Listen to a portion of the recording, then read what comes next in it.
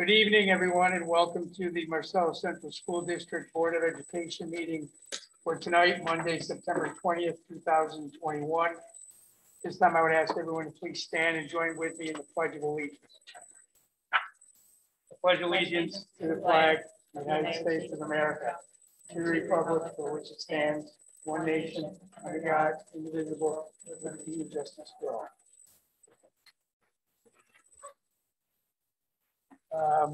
At this time, I would like to make a motion to amend the agenda to add personnel item 7.7.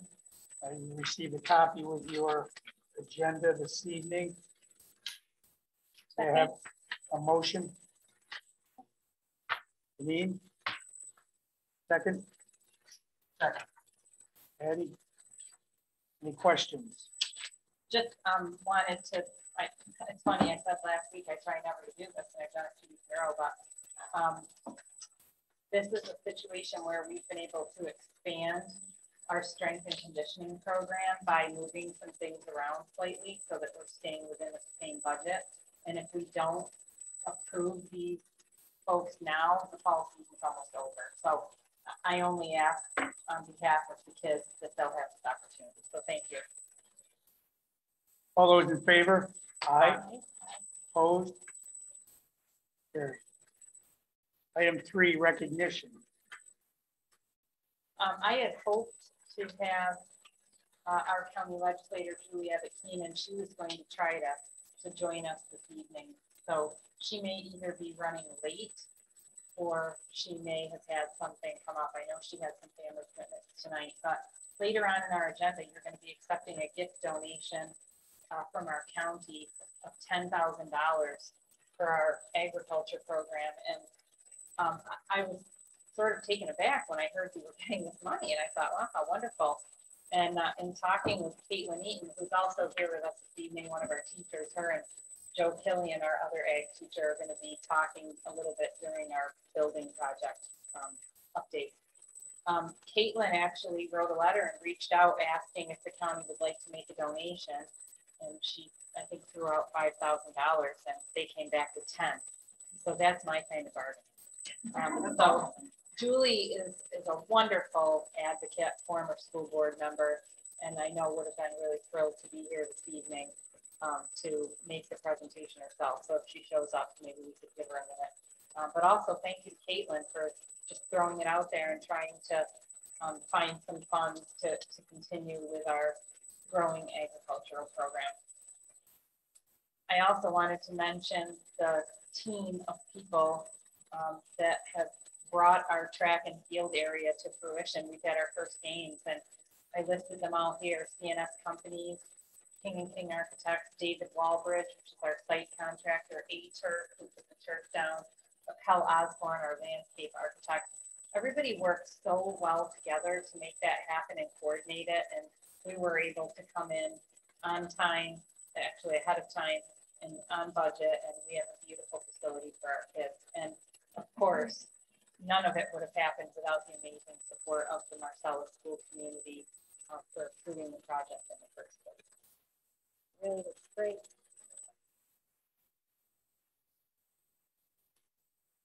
Item 4, presentations. The quickest COVID update ever. We're doing weekly testing. It started, we actually pulled it off and it went fairly smoothly. We'll be doing round 2 tomorrow. We had no positives at all in our pool, which is wonderful. Those tests are taken daily to the lab because we are able to do symptomatic testing. And Ryan Riefler has really helped us coordinate that so that we can make that happen. We are continuing to have no transmission in school, but cases do continue to walk in. At some point, we may have some transmission at school. I would say eating lunch is our biggest liability just because people are unmasked. Symptoms all seem to be mild, you know, mainly just cold symptoms at this point. So that's good news. And the quarantine guidelines being much less stringent, we're not having many quarantines, which is also really good news that kids can continue to come to school. So that's what's happening. We're continuing to chase it and manage it. So that the symptomatic testing, we transport to the lab, Yes, sir. and the weekly testing, the pool testing, they pick up, correct? Correct.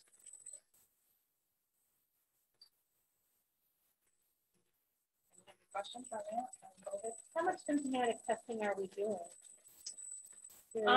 It's varying. Last week, except for one day, we did transport tests. I don't think more than 5. Today, we transported 4 samples. You will hold them and wait to the end of the day. Yes, So you're not constantly going back and forth. correct. At 3:30, I usually send a message to Ryan and let him know whether we have them or not. And then Morgan is on at night anyway. Designated as our transporter, but they can work it out. Ryan did the first run with him because I wasn't sure how parking would be and all those things. So it's pretty smooth down there. So I think that'll go well. And there are families that did not originally sign up and consent for diagnostic testing, but once they're faced with the dilemma, they quickly get into the portal and create an account and sign the paperwork, because it's a lot easier for us to do it here than them to have to take a sick child somewhere else. So I think it's going to be a great benefit to our community. Any other questions regarding COVID? Building project update. So just one more time quickly, you're obviously, you have a lot of approvals in front of you this evening. So remember that we're looking for authorization of funding of the capital reserve, 1.7 million. That money is coming from a variety of places. We've had some COVID savings. We sold a building. We had some federal money. There's no better use for federal money than something that's going to be around for 60 years or more. So I think a great use of some of that money. You're also going to be voting on our speaker, which is State Environmental Quality Review Act. And we're looking for you to declare that project as unlisted, meaning until we get into what the parking lots will entail when they're finally designed, we won't really know how much earth will be disturbed. And that is the game changer for whether this is a type 1 or a type 2. So it is very legal to start in as an unlisted and then to go forth and continue when you find out if it's a type 1 or type 2 to do the necessary things associated with either. In a smart way to go, because you don't want to classify it as something that you don't need to, because there's a lot of extra work, which means money, that goes into the paperwork and the processes. So we'll wait and see how things go with the planning. And then the third thing you'd be authorizing is that December 7th vote. So remember, it's called a special meeting, but that's actually the vote on the building project. And just a quick refresher, we're looking for the 99-2000 vintage roof replacement, the redesign of that Mustang Hill in the high school parking. And the alternates listed will be renovations to DMS locker rooms, the replacement of the balance of the original windows in DMS, that would be the auditorium and the old gym. And then we're also looking to do something with our ag facility, which is why I asked Caitlin and Joe to be here this evening. So there's 4 components, and we aren't sure exactly how we're going to list them at this juncture, but what we believe is that we'll be including infrastructure, that's site infrastructure, the rough-in of any of the utilities, so that we can then actually place structures. So that site work will be a must in the project, because if that's not done, we'll never be able to put anything anywhere. And then the facilities would be a sugar shack for the production of maple products. It would be a greenhouse, and it would be a sawmill / whole barn type structure for storage of equipment, so that when we have crops, et cetera, you can also have associated tractors and equipment that the students would use and work on those things with. We're looking at 2 possible sites. One site is the one that we took the parking lot out of, but Tony and Ryan actually scoped out a site that we might actually prefer. And that is one behind where the current staff parking lot is, across from the high school.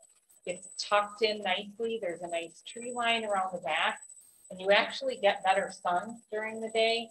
for any crop fields, and then it leaves that green space for KCH to use more of. So we're exploring both sites and the implications. What I asked Caitlin and Joe to do is to take a moment and to just talk a little bit about how they're thinking about building the program and how those facilities play into that plan.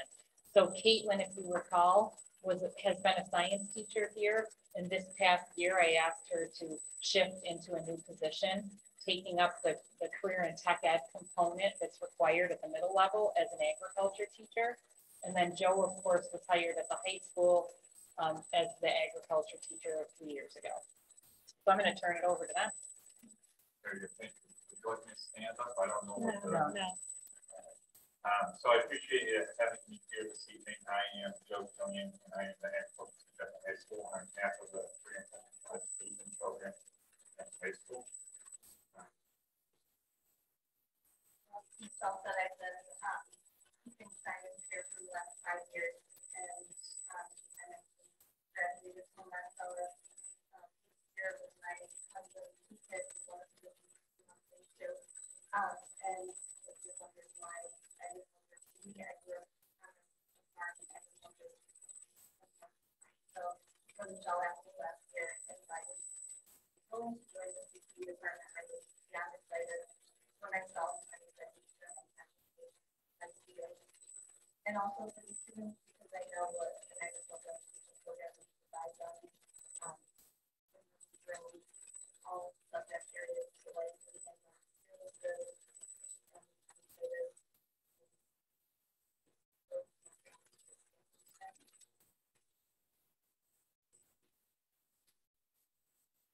So 3 years ago, I was appointed as the agriculture teacher here, and I was really excited about agriculture here in Marcellus. I live in Marcellus as well, and I have a family. I'm looking to have my kids go to the school program here. So I have a vested interest in the district and the course offerings. But I also am interested in the opportunity for the students. That's why I got involved in education. And when I came to Marcellus, I was looking at the prospective place to work.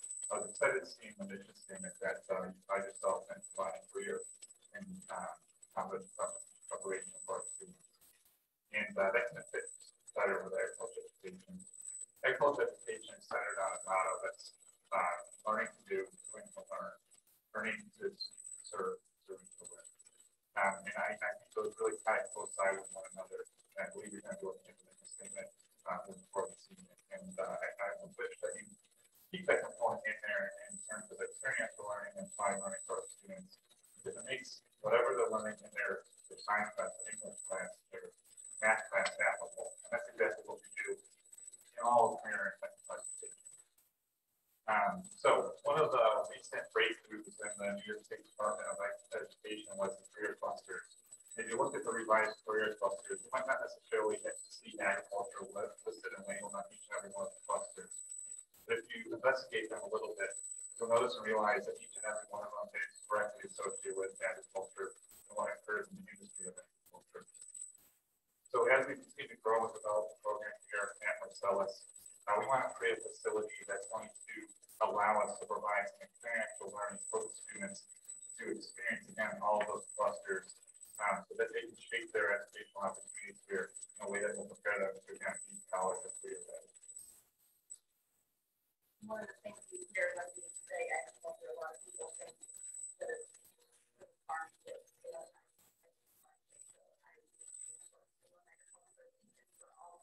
And when we talk about the facility, it's important to see how it will provide opportunities for every kid here in Marcellus. So, for example, with the Sugar Shack, it's not just moving syrup and first not every kid in Marcellus is going to eat from syrup. We know that. But they're going to be learning science through the process. They're going to be learning lots of science concepts. We don't want to talk about that. But also, they're running their own business. They're learning about marketing, product development, communicating with their consumers, really how they diversify their products. With the sawmill, lots of students here are excited to then have a new lumber year woodshop project from when you were in school, but they're provided the lumber and they go on and train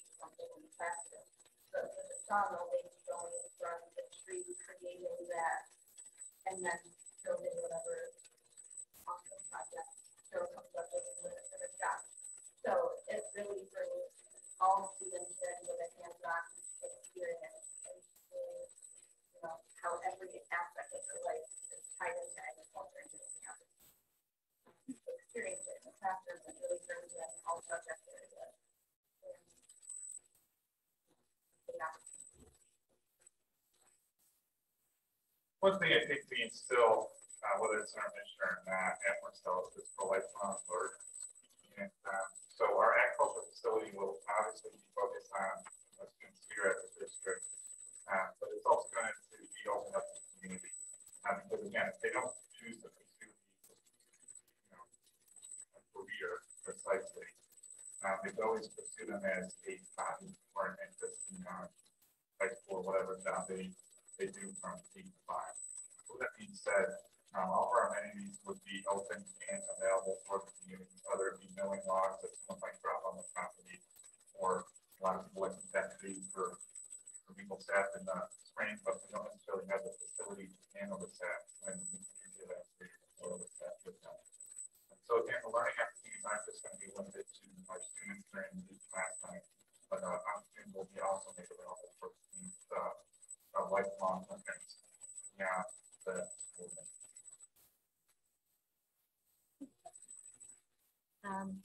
So I think it's wonderful. I love the idea of, you know, all of the, if you can bring in, so interdisciplinary, I love that. But how do we get all of our kids to filter through this if they don't sign up specifically for it as sports? So how do you incorporate it? So when we do it at middle school and all students in something is great and has agriculture and technology, so going to the support the facility in that way is something great. And also, Jill and I, pre-pandemic, started to do some work with the elementary students so that every offering that one about the academic because two opportunities for me. We just have a family who could come in and we did two agriculture projects here in school, and we have a lot of work with kids in elementary school, love it, families love it, and then of course, finish our plan. So we would do that again, try to bring in the elementary network. And I would hope too that the police week, I see lots of opportunities where they can bring kids in. Art building to the greenhouse and other inspiration for art projects or I know when my daughter was in kindergarten and different aspects of life and watching them grow and that be something that they're doing. So hopefully they have lots of opportunities going up into middle school and then filter into the practice side. Is there anything like, so for the group of students that are in the high school now that maybe didn't have that 7 and 8 opportunity for exposure, that is there going to be anything like extracurricularly for the kids who have that tight schedule that maybe aren't on a course where they could fit ag in? Sure. Agricultural education surrounds 3 circle models. So that means there's 3 components. One of them is classroom instruction. The other component is what's called supervised agriculture experience. It's a work experience for all kinds of purposes in the classroom. And then there's also FFA. And FFA is a community leadership organization throughout the United States. It's actually the largest youth organization there is. And all students are eligible and allowed to participate in FFA even at this time. Especially with the pandemic and everything that's been going on recently, it's been a struggle, but obviously hopefully as we return back to normal, we hope to build. And the reality too is I think we're going to build once we start seeing these facilities and amenities. Things were a little bit slow when we were in middle school. As we came back up into the high school and they saw the new shop, they saw the new kitchen that we have. It just has exploded. So we expect it will continue to explode as we start having these additional amenities here.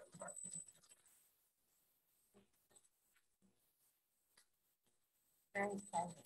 Really, I think, you know, as I reflect back on my education, I think anything that was either a change of scenery or hands-on learning is so engaging for kids. And those are the things that I remember the most and my kids remember the most. So thank you so much for your hard work and your vision. Incorporating K through 12. I do think like when you're saying that 3 STEM component and that FFA being a large group that maybe you could do something with kids some extracurricularly that are throughout the their academic day.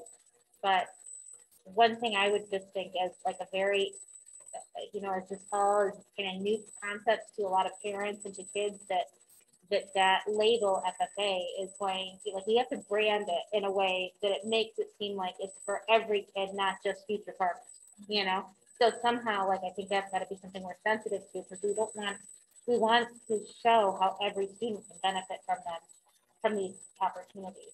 So just talking about that. I think, to your point, I think folks that are younger than us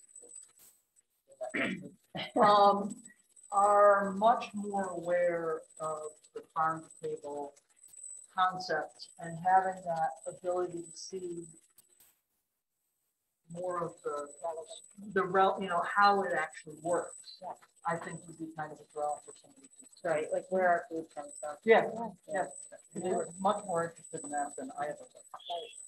I just think that would be something that I could see so many kids really like enjoying, as long as they felt like it was really presented to, like, it's for everyone. It's not somebody who wants a future in agriculture, or just, that's going to own a farm or is going to own a restaurant or something like that. But every kid could benefit from that process, or just being exposed to those types of experiences, just to develop different learning styles and strategies and things like that. So I just think it's something that you got to spin to market it so that it is something that every kid, yeah.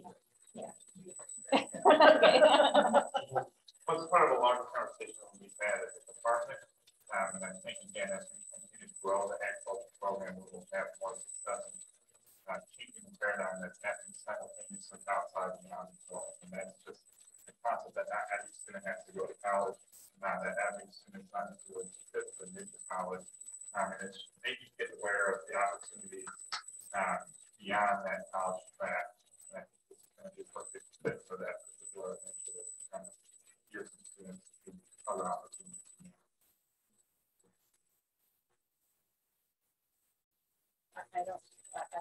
We're hopeful that we can indulge our recent job. Julie. LGI. I made more, I found more friends with JD over there.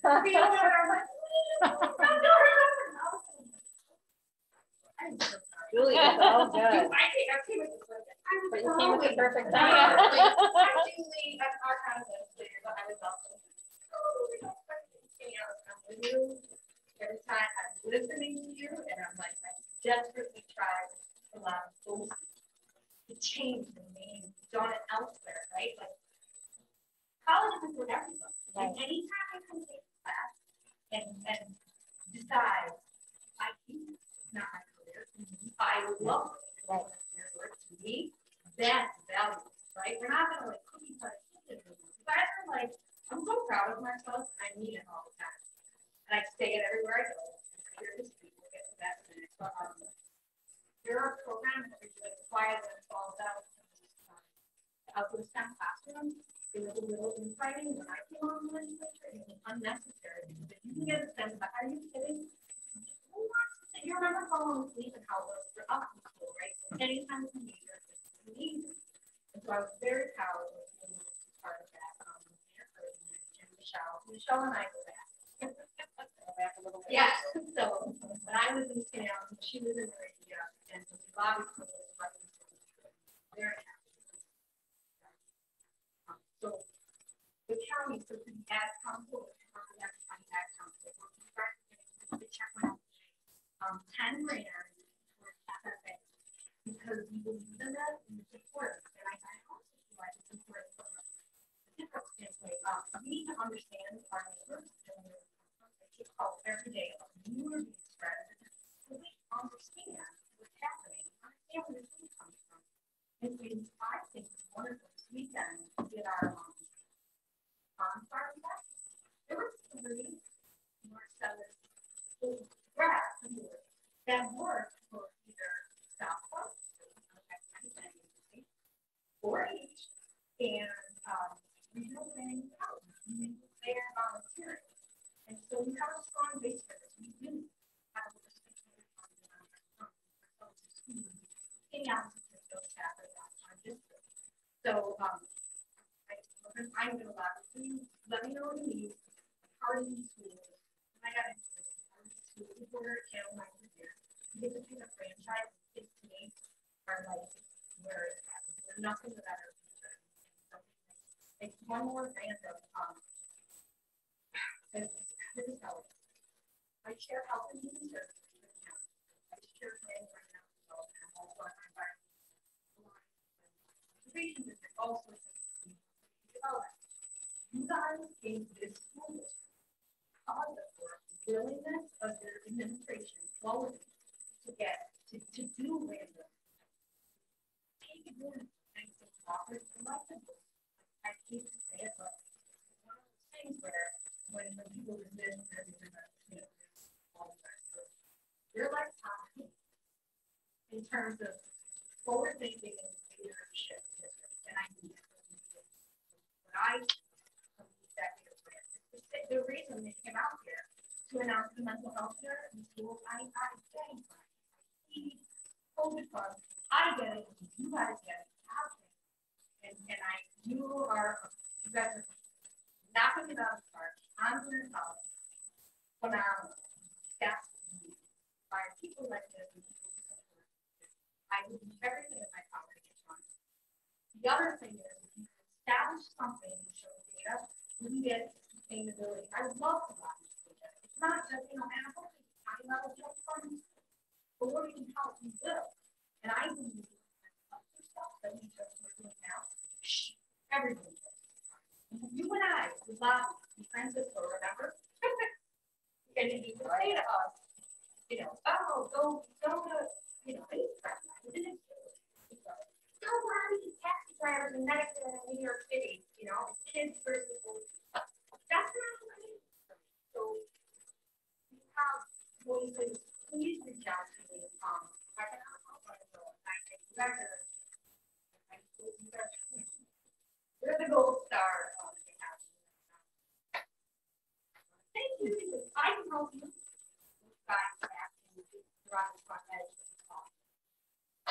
You gotta press that on it. Thank you. Thank you. Yeah, thanks. Thank you. Thank you very much. Yeah, I'm so, you guys. I'm like, oh my. Sorry. I never know the door well. But the right one. Thanks so much. Yeah, I'm going to use the guy that's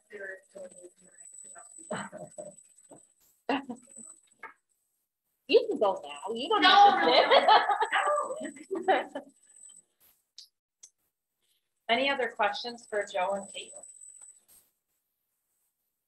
Sounds like you're doing an awesome job. And it sounds like we got some support at the county level sitting right behind you. So let's capitalize on this and really make a program that we will be proud of and others will want to emulate. Their goal. Good. So just a couple of other pieces, blowing out the financing a little bit. We're using our debt replacement model for this project first and foremost. Remember, we're paying off a $10 million mortgage. So that amount is our seed money. We're using that 1.7 of capital reserve to fund 7 million of the project. Remember, with our state aid, we can turn a smaller amount of money into a larger amount of money. And then obviously building aid will fund a large portion. And then we will continue to use those annual amounts that we put in our capital line to fund the remaining $500,000. So we're looking to have a $17.5 million budget. We feel like that's going to give us the flexibility while we're figuring out the agriculture and the other components that we aren't certain we'll be able to fund. But it will also give us enough to make sure we take care of the roofs and the paving that are our top priority. We've reviewed all this, but I just, you know, it's a lot of money, so I want to make sure that we're hitting it one more time.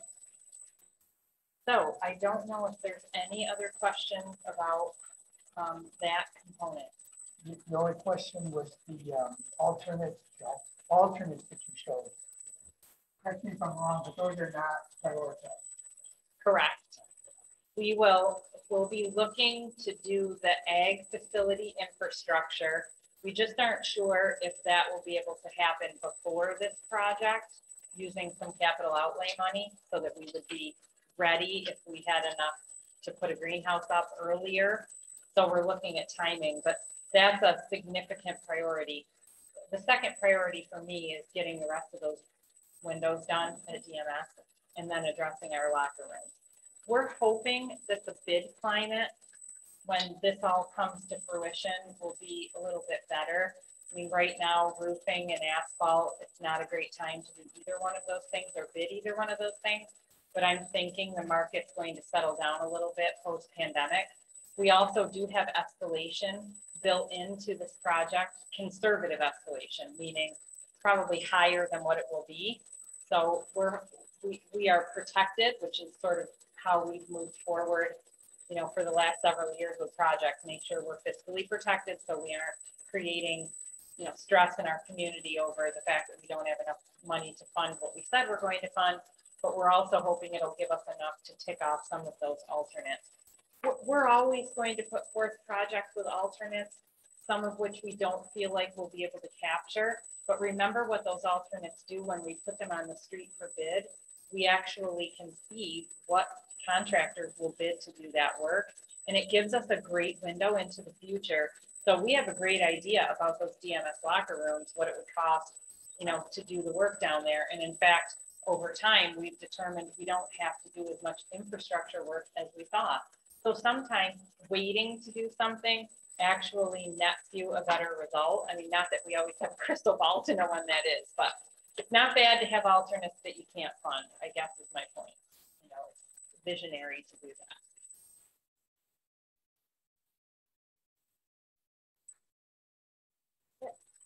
Any other questions about the building project? All right, mission, vision, values discussion. So I did reshare this document that you have had, but God knows we've been so focused on COVID and other things. Sitting at my place over there, there's a framed version and something we made sure every staff member had when we originally launched. And it's something that we regularly speak of. So if you recall, a couple of years ago, we pulled together a group of school community members, and we tasked them with coming up with a mission statement and statement of values. And what came out of that committee that some folks around this table were part of, and some not around this table were part of, was this mission statement graphic. So our mission statement, rather than being a paragraph, it's actually 3 words: connect, empower, ignite. And it was designed in a way to order those words very strategically. The group wanted to make sure that everyone in the school community understands the first thing we're responsible for is connection. Without connection, nothing else will happen. The second piece is empower, making sure that we're providing opportunities and experiences that empower the people in our district. And, you know, for me, what does this mean for me? It means that I need to empower my staff. It means that my staff needs to empower the people they're responsible for, ultimately our students. And what happens when you connect and empower is that there is this igniting process that you can hardly contain. You know, people get excited and passionate and actually want to dive in and do things, and in some cases are running ahead of you. And that's what we really look for our students, that they're excited about what the future holds. And I hope to do that for my staff. When I listen to Joe and Caitlin talk about what they're excited for, it makes me happy to know that they've been ignited, and hopefully I've had some small role in igniting their passions so that translates to our kids. So that was the mission statement and the reason those words were chosen and ordered in the way that they were. People felt it was very important to use the block M because they feel like all of this happens with the foundation of academics. And there was a lot of discussion about incorporating a Mustang. And while the symbol of the Mustang is very powerful, it also is often associated so closely with athletics. There was a concern that the mission statement would sort of look slanted towards just an athletic program, and that really wasn't what the group wanted. So we can come back to this, but what happened next when we started talking about, vision and values, the group felt very strongly about coming up with commitment statements. They wanted to make sure that we were committing to something, that we weren't just saying this is our vision, but this is our commitment. And I loved that. I thought commitment is such a word of action. You're saying, I'm going to do something about this, not just talk about it and paste it on a wall. And so these 5 commitments were what that group came up with. And this was after several meetings of generating ideas and distilling ideas. The first is to ensure an environment that's physically, emotionally, and socially safe. And while I hate to say this to you, I asked every single time we came up with a statement, I asked, is this visionary? Because I don't want us committing to what already exists necessarily. And when you ask if something's visionary, what that means is that you have not yet arrived. So as hard as it is to admit that we aren't perfect, we aren't perfect. There are probably people in our midst right now that don't feel emotionally safe or don't feel socially safe. And I think we know that, especially after COVID, we probably have a lot more people on that list. So we know that it's our job to find a way to ensure that they can come to that desired state of safety. And that means everyone, kids, our staff. The second is cultivating relationships in which everyone is valued and connected. And obviously you can see, how the first flows into the second, but it also really reflects that empowerment piece. Do I have a place here? Is there something here for me? And do people value what I have to offer and contribute? Again, staff, kids, how are we making everyone feel here? The next is inspiring adventurous learners to view failure and success as opportunities for growth. This is a packed statement. The group really wanted to incorporate the notion of being adventurous, that whole lifelong learning piece. But I think people feel like saying you're a lifelong learner has become so cliche. While it's true that that's what we want, adventurous really felt like a more exciting and novel way to phrase it. And then, of course, viewing failure and success as opportunities for growth. We spent a lot of time talking about the learning process and recognizing that in order to learn and grow, you have to have failure. Very little comes when there is no conflict, and conflict is the product of failing and hopefully picking yourself back up again and trying another time. It's obviously the heartbeat of the engineering process. Engineering is a major force in not only the science standards, but also in STEM and the things that we're talking about here tonight. The next piece, collaborating with local and global partners to explore, develop, and share interests. We really want to optimize that notion of service that Joe talked about and developing true partnership where we're working with people, not only in our community, but in the world, and recognizing that not only do they have something to offer us and our students, but we and our students have something to offer them. So it's that collaboration and partnership is something that we've already started doing some work on, and we're excited to continue. And then the last piece is something that both Joe and Caitlin referenced tonight, because they've spent some time really thinking about these commitments, because like I said, we talk about them a lot. Igniting passion through learning by doing. They want to make sure that they're a major force in getting kids experiences where they can actually take hold of learning experiences, not just talk about the possibility in the future of doing something. So those commitments to me represent some amazing ideas, notions, aspirations. And the last piece that the committee felt very strongly about was making a statement about achieving these commitments while keeping an eye on using our resources in an efficient and balanced way. that we make sure if we want something to happen, that we're allowing for the support and the funding for it to occur, while also keeping an eye on the fact that we can't do everything, but the things that we choose must be done well and must be supported. So that is my reflection from the work that that committee did. Our job tonight was to give you an opportunity to just reflect on these and what they mean to you, leading into our discussion at our next meeting, where we're going to brainstorm and generate a list of some ideas that relate to the mission and commitments that you might like to know more about, so that we can go on at our next meeting to actually select a focus area. So I'm going to open the floor to you to reflect. I can move between these two slides if you'd like to further examine either the mission statement or the commitments. Finish up. One thing that really jumps out to me in my work with kids is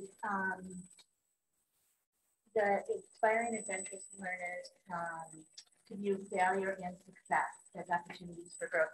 I think that so often kids are afraid to make mistakes, and they put so much pressure on themselves. And we've seen so many kids who struggle with anxiety, and just really creating an environment where it's okay to make mistakes. You know, I say that to kids all the time, that it's part of who we are. We all make mistakes, and it's okay to make a mistake. And really making sure that that's communicated to them on a regular basis, because when we have that ability to be vulnerable, that's when we really grow on all levels, socially, emotionally, economically. So I think that's really powerful that was captured.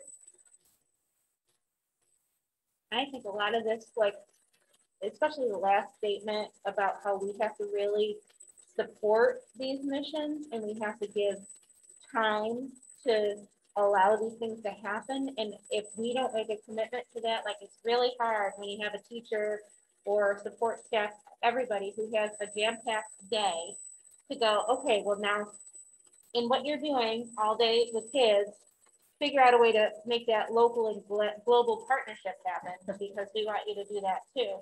So, like, we really have to invest in giving you guys the opportunity to have time to do these things.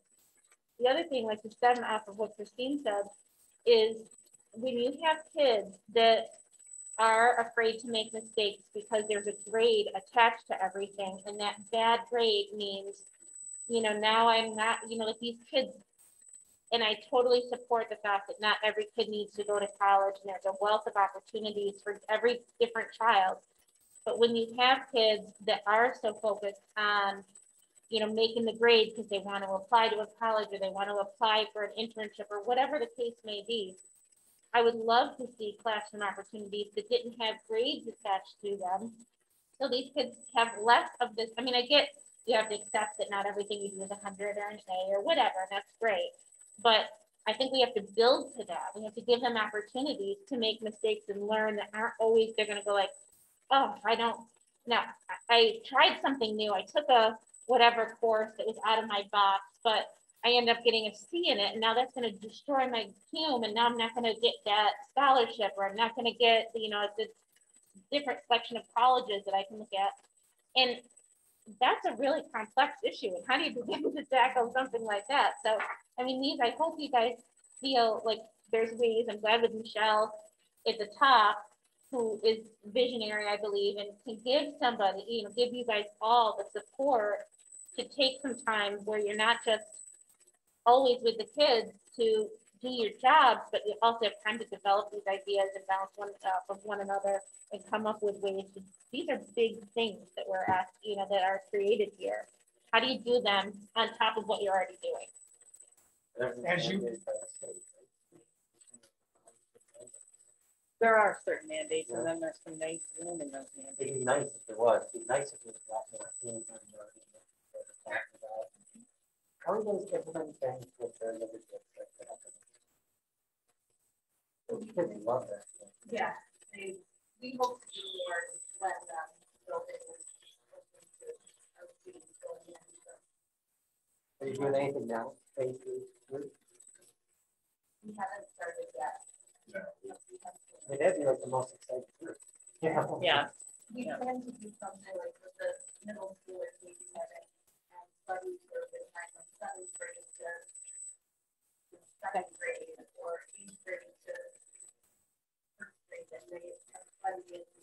the year when we're doing people production, they teach us like we come little starters to do like production, or there's time together all year. Something that we're talking about, obviously, we're just we have lots of things that we're trying to build right now, so that's something that we have to work through.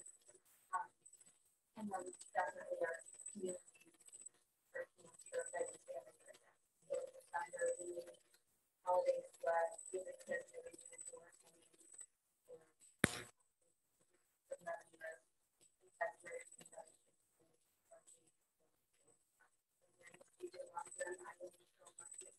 They're so excited about it themselves, and then they need to let me school, their teachers. Really fun for the families to get together. But right now, we're sort of gingerly stepping into the year. And I think as soon as Joe and Caitlin are given some license, I mean, we're still having discussions about doing open houses in person, you know, because people are sort of in this state of, I'm not sure yet, but believe me, when I think of the word ignite, you're looking at it right there. They will be ready to go. What I noticed as you were reading off each of those commitments, we only have 3 people here tonight, but each one of those commitments was met by the representatives in the audience tonight, including not only Caitlin and Joel, but Julie as well, a local partner, right, who helps to develop and share the interest. 3 people sitting here, and every one of those bullets can be ticked off just by the 3 people sitting there. But I think the biggest challenge is time. Yeah. Like, how do you, and I really feel like what we also need is the position that is the facilitator of all of this, that gets you, that buys you time in KCH, that makes those, because like, how do you guys have time to do this when you're doing your jobs? Like, but if you had somebody maybe from, you know, in some kind of, you know, like we have that position where the technology support position, right? So we started that a few years ago, but this seems like this is a position. Like I would love to see somebody go like, I'm going to be the facilitator to promote what you guys have here and how that could be achieved in the classrooms at KCH and DMS, and like a PR person, so to speak, but somebody that's saying, listen, this is worth the time, and let's, you know, and plan it out, like the calendar keeper of how to get all this stuff to happen, because time is going to be the biggest problem. And opening those doors and saying, this is worthy of time in your art class curriculum or in your English curriculum or in your whatever, because it's all great. These are all great ideas, but I can see in the practicality of everybody's job and day to day, you go, oh yeah, that does sound good, I'd like to do that. But it doesn't happen because how do you fit it in? So there's a couple of things I'll offer. You're right, time is it's like our nightmare, right? All the time. We have shifted, again, I don't want to keep blaming COVID, but COVID is to blame for a few things. We had started, you know, because as a leader, I'm responsible to create an environment that I want then created in a classroom, right? So I came up with this crazy idea that we would do what I call personalized learning for staff, where they would be able, because we all have to do professional learning, right, every year. And there's time for that we have built into the schedule. And I said, I think our staff needs an opportunity to figure out what they're passionate about and learn about that and work on that. Instead of me telling them what they're going to be passionate about this year, and then next year it'll be something different. So we actually launched it, of course, and really got some people excited about some things right before school shut down. So we were rolling, and we're really excited that we're bringing that back this year. And we'll be able, and a lot of people remember that. They remember how excited they were. And so Joe and Caitlin will be able to fit into one of those passion strands, you know, maybe the learning by doing, and they'll be able to spend their professional development time instead of doing whatever I might pick for them. They're going to be able to pick that thing that will also lead to these things. So it will give them some of that time. We've also been fortunate to have the federal dollars that we have, and Tony and the team and I, we earmarked some money for some summer work, because some of this can really be dug into over the summer with some planning. And then you can launch, because this really is a shift in mindset. It isn't an and, it's a instead of in some cases. Rather than approaching it this way, we need to start thinking differently and approach it this way. And that still takes time. I'm not being Pollyanna. But that money for the expanded summer work right now, we know can happen for 2 more years. This year, our focus was on, oh my God, where are our kids and what do we need to do to get them where we need them to be? But we're not going to be there next summer and the summer after. We're going to position ourselves better in the visioning realm. So I think, I'm thinking about how I can build it infused so that we can have that time and that we go through the mindset shift. So everybody's thinking this way. It isn't just one person thinking this way. And then we also need to make sure we engage our communications person to be looking for ways to highlight what's happening and connecting it to these things. So you're right, there's a very deliberate approach that needs to be taken to launch and move such a lofty initiative. One thing that, we've all, COVID's sucks. We know it already sucks. But in that, one of the things that I think has come out of COVID that's positive is that bullet of collaborating with local and global partners is one heck of a lot easier that build a partner now than it was in March of 2020. Everybody has done that now. Having a video conference isn't something that is crazy technology and scary, and you're going to see yourself on the screen. People are used to that. And I think that will help, it caused mental health issues, but it's also going to help mental health issues because it's opening access to more people. So I think the technology that we have now is going to help us with a lot of this stuff. I think the fear stuff, constant different people that are in real world, real business become good. That'd be awesome. Like it's a weekly thing, a monthly speaker, then it's for kids or whatever. But I think are these two the only two that are doing this program? No, they're here because they were talking specifically about ag. Right. These are the district students. Okay. And these two, would these two be able to talk to teachers like science teachers and stuff and things like that? So that they can do more hands-on stuff and with the ag stuff? Yeah, they collaborate with, Caitlin's perfectly positioned to collaborate with science, but they collaborate now. With all the things not doing the teachers. Yeah, I don't know.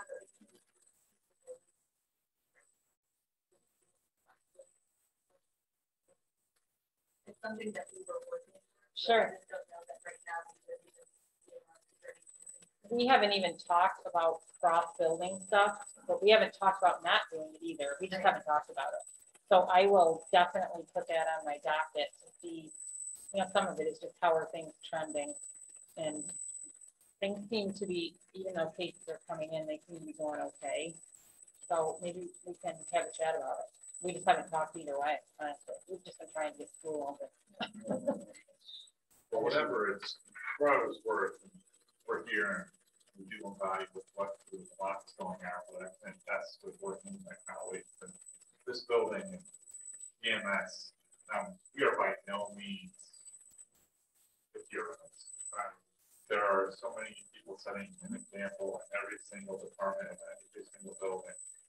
And go back to that concept about time. Of course, time is always a huge issue, but I think this district is what it is because of the staff that we have, and each one is going to find the time to make sure that each one of these boxes is checked off, not because it's set by Mrs. Brandner, but it's because that's what we all signed up to do.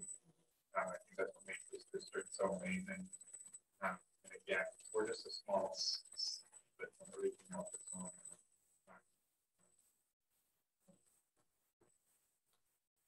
Hopefully that whet your appetite a little bit. We're excited to get back to this and take some more steps with it. So we'll talk about it again at our next meeting. And I would just like to say thank you guys for coming, because like this to me gets me excited. Like this is the first time I felt excited about something. Jeannie's gonna run again. No, She did no, nothing for candidacy. no, but it's really, it's refreshing to talk about something that goes back to kids. I mean, all the stuff, I mean, we're doing things, facilities and COVID, it's all because of kids, but this is really about their learning and their changing who they are as people and exciting them. And this is, I like can't say enough thanks to you guys for coming in to put this on the agenda, Michelle. So I really, this is exciting to me. So. Kudos to the two of you, not only for this, but for reaching out to the county for assistance, and $10,000 go a long way. So keep up the good work. And I will say one more thing. I'm sorry to keep talking. If you guys ever need help, like in the past, I have done some grant writing.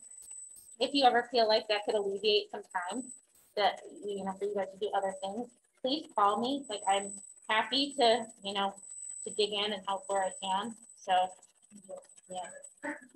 I may regret saying that. I was gonna say, you may live to regret this. No, I think it's important stuff. So. We're all on the same team, right?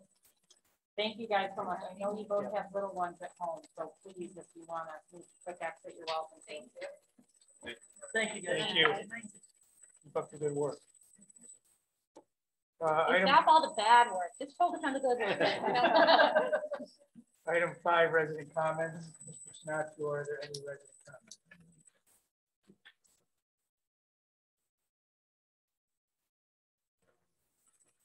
Item 6, business.